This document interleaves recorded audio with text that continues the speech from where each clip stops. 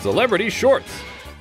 The Cubbyhole Bar in Manhattan's West Village is a gay-friendly pub known for random shit hanging from the ceiling, mouth-watering Bloody Marys, and now the place where Avatar star Sam Worthington left a paparazzo bloody.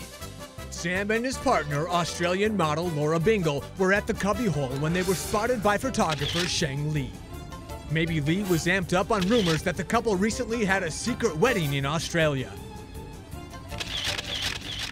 Fed up with the attention, Lara grabbed at the photographer's camera, and Li kicked her in the shin. Ouch! Whoa, you do not kick Jake Sully's real-life Natiri in the shins. You kicked my wife! I guess that answers that question. Boom, bada! The punch left lacerations on Li's face. Police arrived at the scene and arrested both Sam and the photographer. 37-year-old Sheng Li was charged with reckless endangerment, assault, and harassment, while Worthington was charged with assault.